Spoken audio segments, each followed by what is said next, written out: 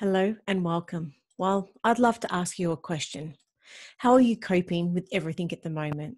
There's no doubt that these last few months that life has been really tough with the whole family living on top of each other, trying their best to manage and juggle living, working from home, and everyone's been living under each other's noses, under one roof, 24/7. I guess when you think about it, it really is a recipe for disaster. And talking about recipes, at least they generally come with directions and step-by-step instructions. And this whole COVID-19 era surely did not. So with everyone trying their very best, it doesn't hurt to have some guidance. And to help us through this challenging time, we're going to speak to our special guest today. We're really thrilled to welcome Martine Oglethorpe. Now, she's a digital wellbeing and online safety educator, otherwise known as the modern parent.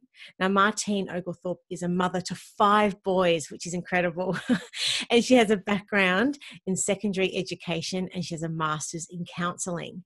And through her personal and professional work with families, raising children, she recognises the important role that technology plays in the lives of children today and in the role that we can play in our day-to-day lives. And also not just that, but the safety and the social emotional well-being that we have to be aware of, given that we spend our lives online so much. And Martine is going to share with us her 5 wellbeing tips to live, learn, and to work from home. And thank you so much for joining us today, Martine. How are you doing? I'm great, thanks. Thanks for having me. No problems at all. We're really grateful for your time. And, as I was just alluding to earlier on, there is no doubt that life has been challenging. And I guess many households have really struggled these last few months. And I'd love to know from your perspective, what do you think has been the biggest challenge for everyone at the moment? Well, I think there's been lots of challenges, certainly, and I think obviously like adjusting to a really different way of living and learning and working has meant that we've got to change our mindset around things. We've had to change logistically around things, and I think so. A lot of it has just come down to just that overwhelm. So parents are just feeling like there's a lot of stuff that they have to do, a lot of stuff that they don't understand. And then we've got all of this use of screens, and these are taking over our lives. And so there's just, there's a whole lot of stuff that the parents are now having to deal with and manage, as well as look after themselves and look after their families, keep their own businesses going. There's just been a lot of overwhelm, I think, that the parents have been experiencing at this time. Yeah. Definitely. And it's not just one thing, it's a multitude of lots of different things. Hey, Mm. now we published your article and the title is 5 Wellbeing Tips to Live, Learn and to Work from Home. For someone who hasn't read the article, can you give us a little bit of an overview to tell us what it's about and also just what inspired you to write it? Mm. Yeah, well, I guess I was inspired to write it because I was seeing from a lot of my own readers and even in my own social circles and on my own feeds and my friendship groups that there was this feeling of overwhelm and this feeling of how am I supposed to get all of this stuff done and how am I supposed to keep the family and the household running smoothly when this is an area that is something that's very new. And as you said, there was no recipe, there was no outline for us. And it happened so quickly. So I guess I wanted to help families and particularly parents focus on how they can look after their own well-being and in doing so, look after the well-being of their families. So I guess I just wanted to outline just some steps to take, or even just some mindsets to have in order to help parents through this time. So it's things like really looking at your own individual experience and your own family's experiences this time, and what is important to your family right now. What are your family's needs?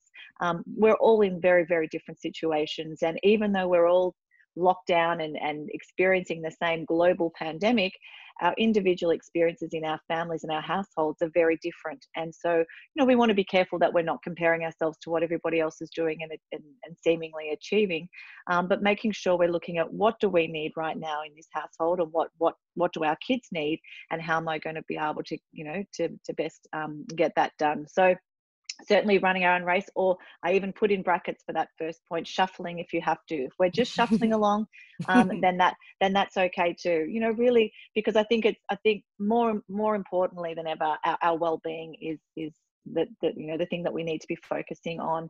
Because if we don't have that, because we're in such close quarters with each other, because our kids are feeding off our emotions and we're setting the tone of the household, I think, we have to make sure that we're looking after that first and foremost if we're going to have any hope of our kids, getting work done or remote learning and all those sorts of things. Because we've all seen what happens when, I'm sure we've all experienced, when we thought we were going to achieve all of these things with our remote learning and all those sorts of things, and they can very quickly go out the window, and we didn't quite achieve everything that we wanted. Our kids didn't quite concentrate the way we thought they would, and so everything can quickly unravel. So I guess I want parents to really just look at, what are my circumstances now? How do I run my own race? And that might mean having things like some structure to your day, but working out what works for your family. If your family and your kids work by structure and those really strict timetables, then do that. If that's not really going to work for you, then don't hold yourself to those things. And I think even having those structures, they do need to be a little bit flexible, because we all, as we've seen, things can unravel quickly, or the kid's just not in the mood to do this right now. The sun's out, let's get outside. We want to be able to change things up as well. So having that structure there, but also keeping it flexible. And also talk about the importance of having some routines and rituals, trying to maintain some that we had already from time pre-COVID, but also even just creating some new ones is really important, because that helps gives kids a little bit of stability and a little bit of knowing what's going on. In a time when we don't know a lot about what's going on, just having those little routines and rituals can really help them, just get some of that stability and that normalcy back. And then we also want to look at, there's lots of other ways that kids are learning at the moment. So, if they're not sitting down for you and doing their curriculum or their maths sheet so well today, then, maybe there's something else you can do. Maybe you can go and bake a cake together, and, all those sorts of things, just to work out what's working for you at the moment. Now, obviously, it's a bit different when you've got those older children who have a lot more structure to their day and their timetable. But with the younger ones, I think we can, be prepared to be a little bit more flexible and recognize that there's going to be a whole lot of ways that they can learn.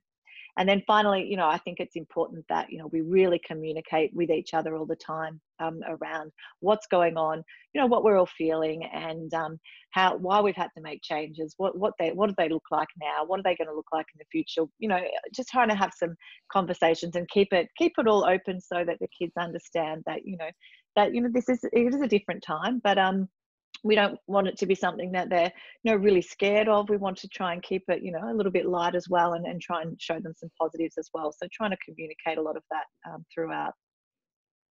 That's just wonderful. And we'll have a link to that article, which we're going to speak about more in a moment too. But thank you for sharing all of those tips.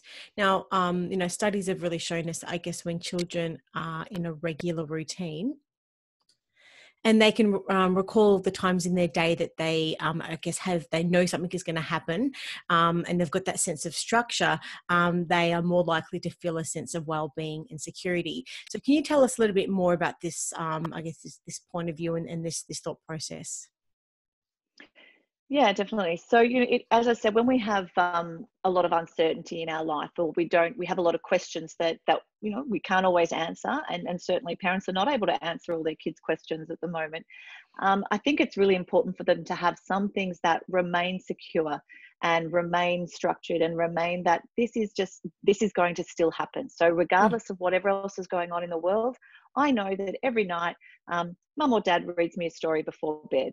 Or I know that in the morning we sit and have our brekkie together, and we have a chat about something, or we go and get a milkshake at this time, or we take the dog for a walk at this time.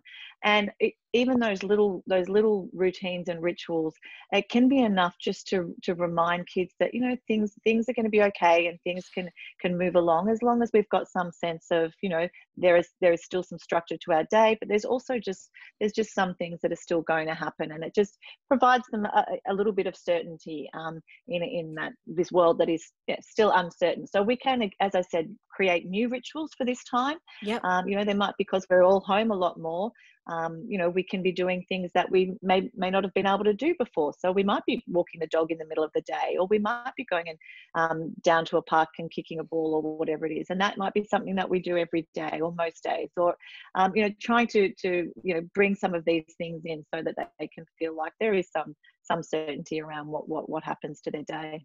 And you mentioned that there are so many ways that our kids can learn that doesn't rely just on curriculum itself, but it's still going to be so important for their own growth and development. Now, in the article, you provide a fantastic list. I think it's point number 4, I think it is, if I can recall. Could you possibly just run through some of those with us, because they are fantastic ideas? Yeah, well, I guess my first one, for those of us that have more than one child, it's hanging out with siblings is in itself a learning experience, because they're under one roof together. They're having to play with the same sorts of things, or they're having to take turns. So there's conflict negotiation, and there's all those sorts of things. And Yep.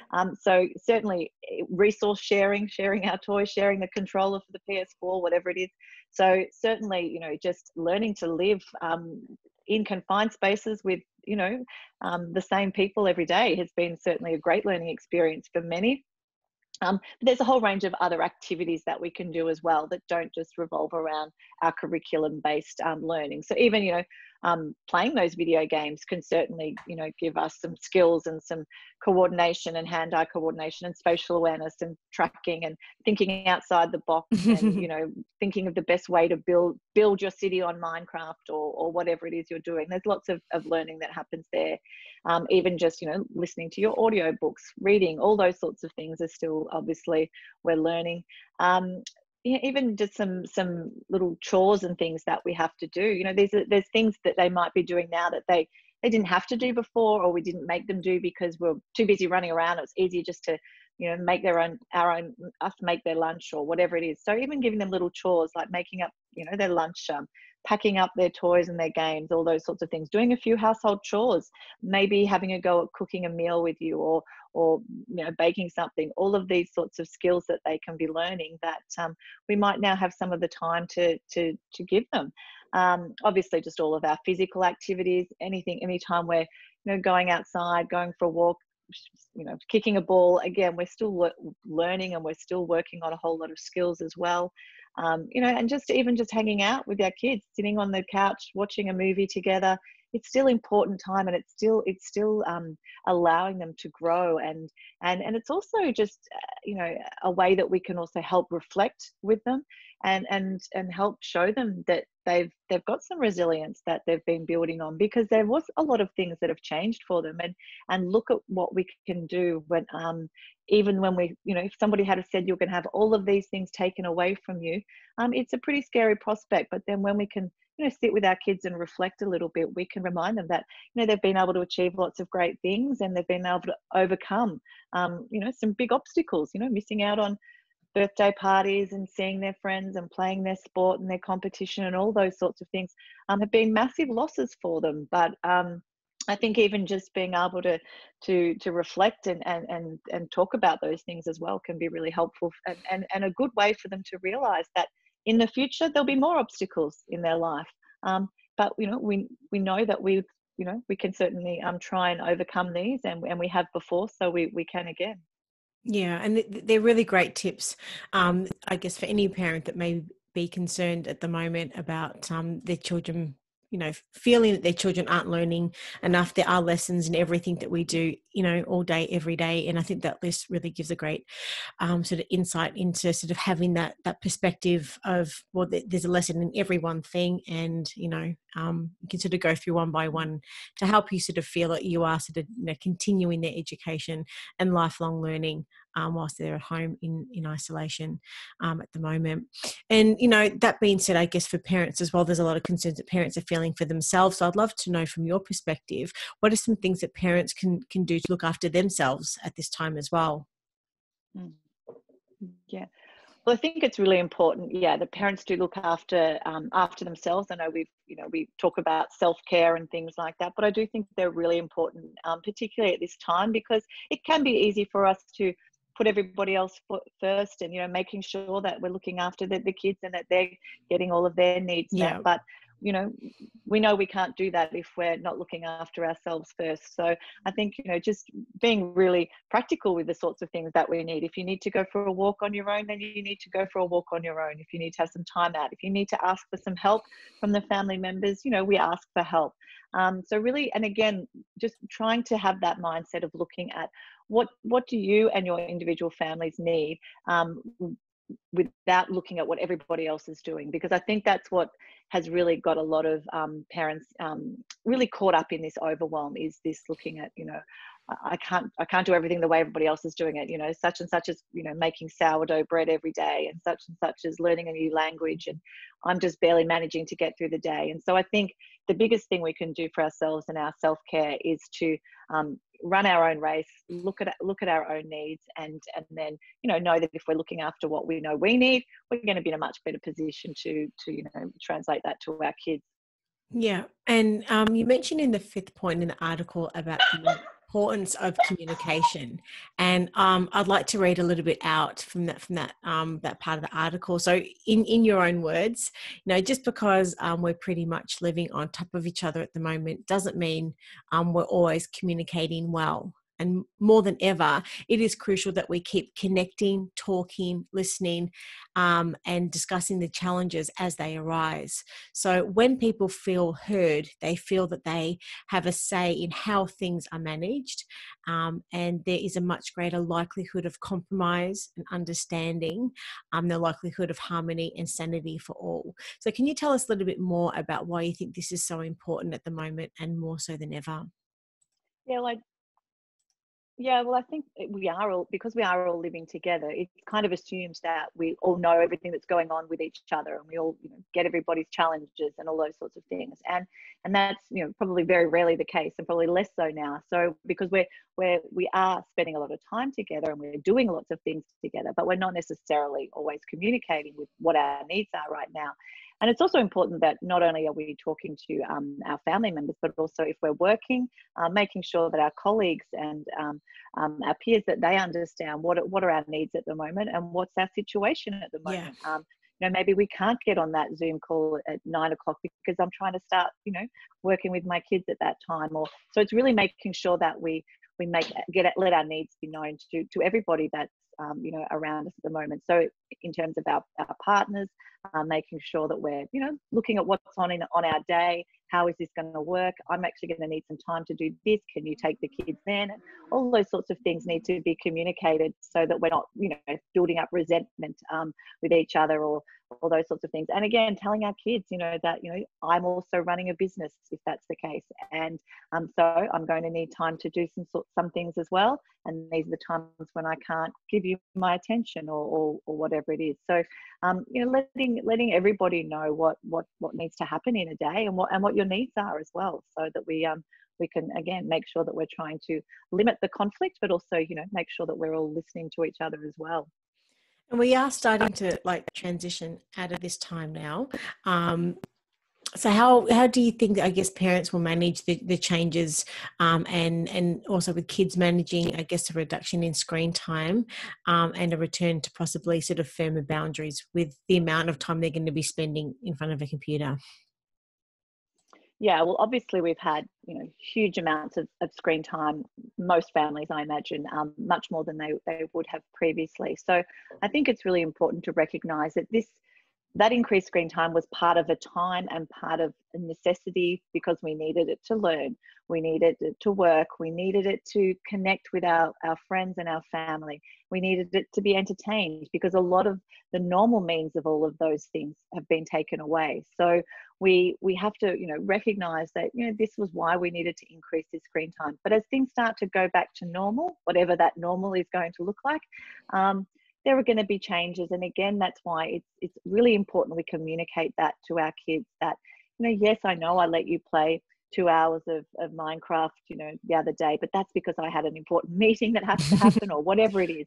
And so it is okay to communicate that when things go back, when you're back at school and you've got other things happening, then we don't need to have that same sort of time, because you have other avenues of being entertained, you have other avenues of connecting with your friends and all of that. So we will be maybe changing the rules again, and working out what's going to work again in our family situation.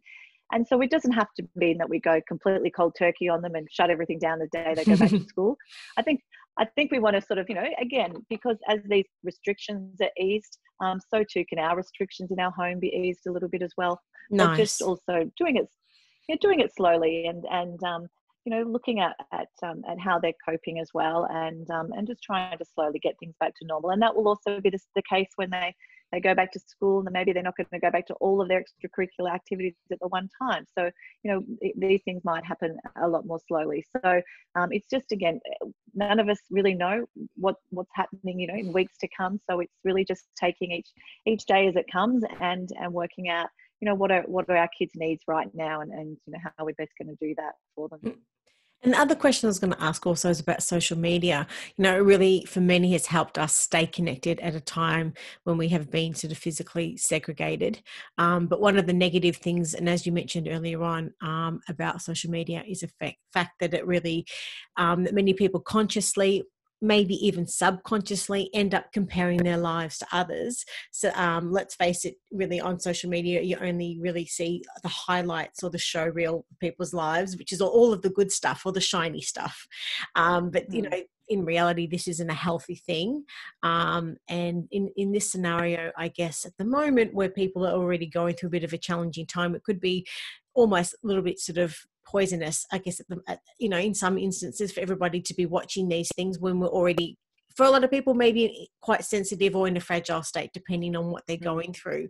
So I'd love to know what's your advice for anyone that has found themselves in this situation lately, that they've been a little bit sort of sensitive in what's going on in their life. And of course, for a mental break, let's say they jump onto social media, and then they're going through their thread and they're seeing other people. As you said earlier on, I'm doing this and I'm learning a language and I'm doing all these wonderful things. What's your thoughts on this, and how can people navigate their way around it? Yeah, well, I guess it's one of those real catch-22s, isn't it? Because yes, we want to stay connected, and it does help us. In some ways, it might be motivating us or inspiring us. But for others, it might be really, really taxing on our well-being, and we might be comparing ourselves, and we might be feeling excluded, or we might be feeling like we're not achieving or not good enough. And it's very easy for us to say, oh, you're only getting the highlights reel, and it's not really that great, and don't compare yourself. But it's one of the real challenges, I think, for everyone, not only for our kids, but for obviously for adults as well. So I guess the way I try and get young people and parents as well to look at this is to think, how can I be really mindful of what I'm scrolling and what I'm feeding into myself and into my daily life? And so trying to be conscious when we are having that time of just scrolling through our feeds, at whatever the end of the day or whenever we're just scrolling, and really trying to be conscious of what am I getting out of this? How is it making me feel right now? And are these the people I should be following? Yes. Or maybe there's a few people I might just have to mute at the moment because they're my friend, but they're not helpful for me at the moment. Yeah. And try and just be really mindful of what we're scrolling through, what we're reading, how much news am I getting, how much news am I feeding to my kids? Is it helpful for me? Or do I need to just have a good look at what I'm consuming? And maybe change some of those habits to make sure that I'm doing stuff that I know is going to be healthier for me, so that when I finish that scrolling, that I actually feel better than I did when I get on. Because if That's I'm the coming thing. off feeling worse, Yeah. then it's really wasting my time and actually hurting my time, and hurting my well-being. So really, getting good at trying to be a little bit more conscious of how we spend that time online. Yeah. And is that something, do you think people should be doing almost on a daily basis? I mean, how often should be people having that check-in with themselves, do you think? Yeah, well, I think as much as we can. I mean, I know that we do a lot of our scrolling absent-mindedly, and a lot of it just happens on the fly. But I think if we can, just try and be conscious every time we go online, and every time we finish scrolling, thinking, well, what did I get from that? Yeah. Was I inspired or motivated by what I saw? Was I feeling supported and all of that? Or did I come off feeling, wow, that makes me feel really crappy, or I'm not feeling great about things now? And maybe I need to look at, well, what are those things that made me feel that way? Who are those people? What are those sites that I'm following? What is it that I'm reading that's making me feel that way? And maybe I need to just curate my feed a little bit differently right now, and that might mean that I block a few people at the moment, or Yep. just hide them, or just looking at our even looking at when I'm looking at social media, if I know I'm feeling vulnerable, is that going to be the best time for me to get online, or shall I try and do something else? So I guess it's just all about just being more aware and more conscious of how we're spending our time online, and who we're allowing into our life, really. It's been a catch-22, really, hasn't it? Because, as I said before, where we have sort of been home in isolation, the online world has given us access to the rest of the world. And I'm not sure how a lot of people would have been able to get through the last few months without access and the use of the online world. But, for yourself as a digital wellbeing and safety officer, I'd love to know from your perspective what you can see as being the pros and cons of the online world, especially at this point in time. Starting with the pros, like what would you see as being, I guess, all of the good stuff? Well, yeah, I think the good stuff is that it has allowed us to obviously to work and to learn and to continue lives as not normally, but as close to as we can. If we didn't have this, we wouldn't be working or learning and all of those. So it would be quite different. So allowing people to continue that sort of part of their life, but then obviously allowing them to stay connected, because we know that connection is huge for humans. It's something that we need to survive, and so giving us that ability to still stay connected to our friends and our work colleagues and our families, and same for our kids. We know that the kids, and particularly teenagers as well, their social lives are pretty much everything for most at the moment. So having that ability to stay connected for them has been crucial. So for those reasons, the technology has been great for us at this time, and as well as lots of other things. Yes, it's allowed us to be entertained, and we can watch all our live music streamed and all those sorts of things, and we're able to play games and all of that. So it's provided it's filled a lot of void that has been taken away from us. Yeah. But then, what about the cons? Obviously, yes, there's plenty of cons as well, and I guess that comes with what we usually find as the downsides of the online world is things that we're on it for so long that we know that that's not good for us. It's not good for us physically, for our posture, our eyesight, and all those sorts of things is not great. And but also just for knowing, being so connected all day can be exhausting. Yes. I know that a lot of kids have complained that you're online schooling all day, and then you still want to catch up with your friends, and then you still need to use it to play or have that downtime. That's a long time that we're online. So it's that overuse then, and that means that we're obviously avoiding some of the things, or not getting some of the things that we certainly need. So we still need lots of active time, and time to be outside and in nature, and maybe that's taking away from some of that time. We certainly need just chilling out time to be and relax, and all those sorts of things. So there's certainly lots of things that we are missing out on while we're using the technology, and there needs that. This is always the case, that we always look at what's been taken away when we're using the technology. But I think because we've used it so much at this time, it does mean some of those needs might not be being met for everybody. So there's certainly been some cons. And look, we've also seen that there has been a massive increase in cyberbullying, a massive increase in online abuse and those sorts of things. And that's directly related to the fact that there's more of us online. There has been more, predator activity, all those sorts of things that have always been the downsides of the online world have increased over the last 6 to 8 weeks. And we can only put that down to the fact that there's more of us online, and online for longer. So, there's certainly some of the downsides that we have experienced. Yeah, and I guess for the family overall, and I guess the amount of time that we can sort of spend on the, I guess, access to Netflix and internet streaming services and all that sort of stuff, which can be really addictive. So I just wanted to know from your perspective, what can we sort of do as a family to ensure our mental health when we can sort of just get sucked into watching all of this stuff, on Netflix and that sort of stuff?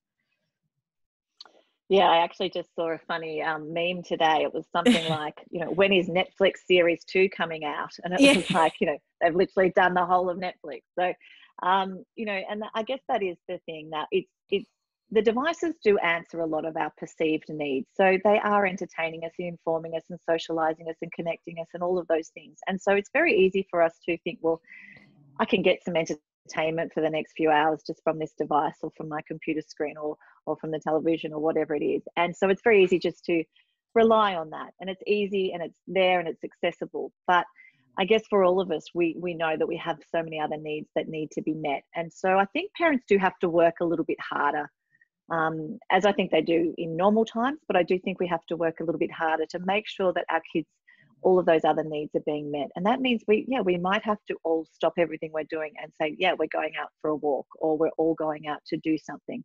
Or, you know, we're all going to play a game right now that doesn't involve a screen, or, you know, I need you to help me in the kitchen now, and just trying to you know, give them plenty of other opportunities to do other things that we know that they need, because it's not always obvious to them, because they're quite happy, you know, doing what they're doing and feeling like they're getting, you know, some of those needs met. But I think we do need to work a little bit harder at times to just try and make sure that, you know, we are helping them see that there's a lot of other things that they need.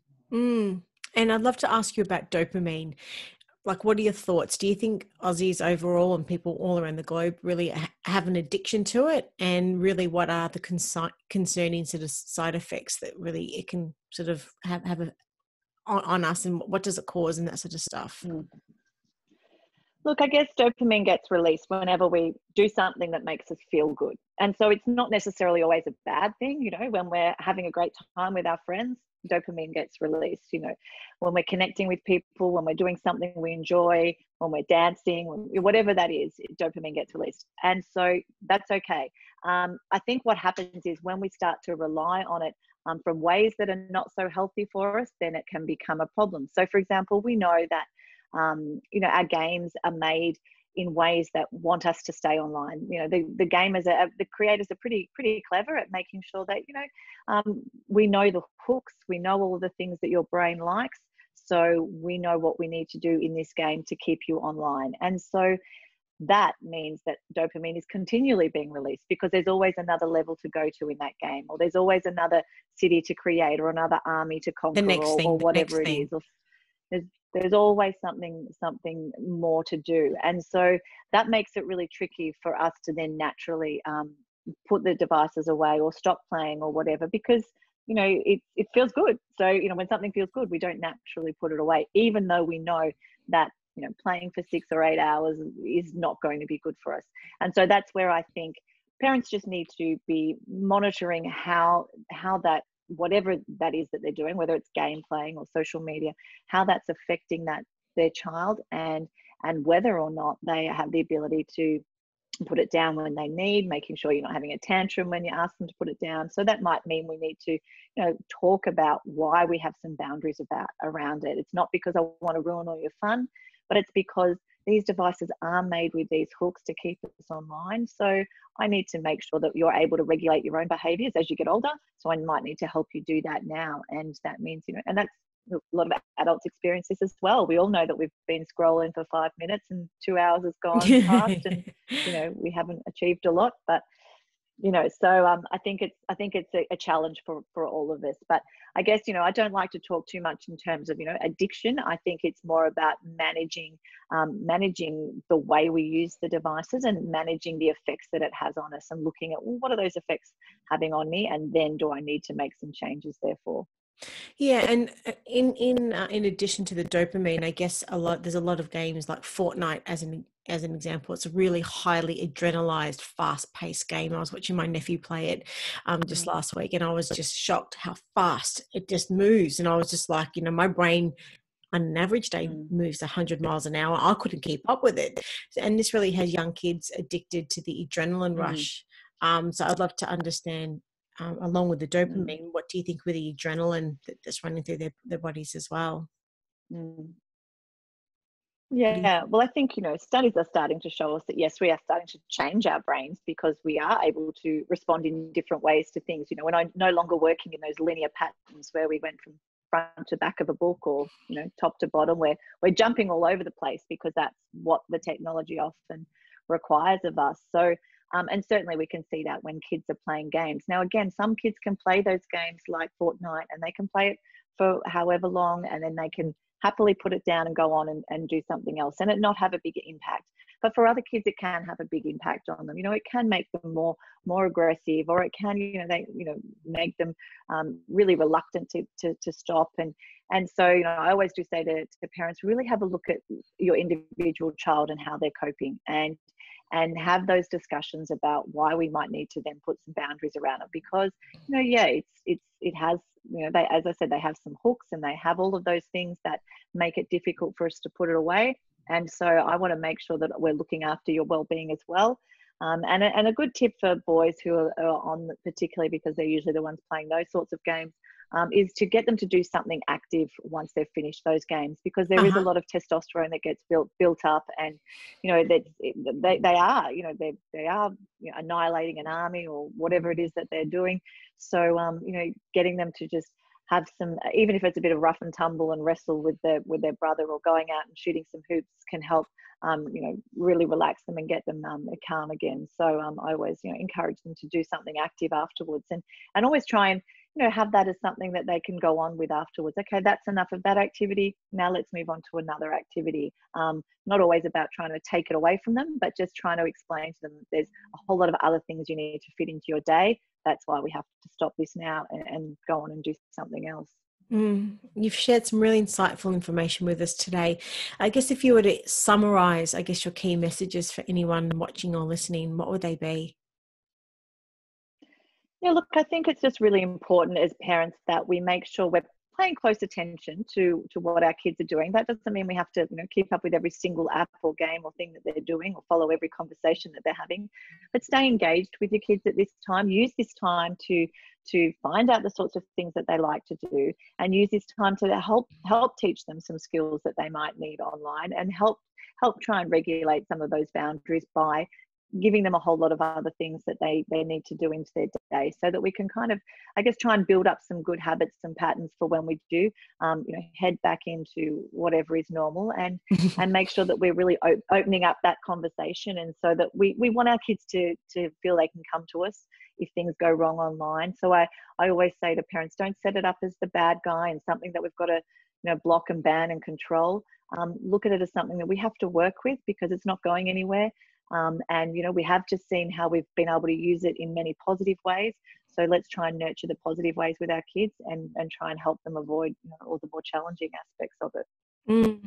And if parents have got any other information, or any questions for you, I'm so sorry, or they want more information, whereabouts can they find you? Yeah, well, they can head to my my website, which is themodernparent.net. And obviously I write on my blog regularly there. I also have my book on there, which I've just released, which is Parenting in a Digital World. Thank you. And yeah, I do regularly update on my Facebook page just the latest trends and apps and reviews and things like that as well, that can help parents with the more practical sides of parenting in a digital world. So yeah, you'll find me. Wonderful. We'll definitely have a link in the introduction paragraph and in the show notes. Thank you so much for your time, and can't wait to chat with you again soon. Take care. My pleasure. Thanks for having me. Bye.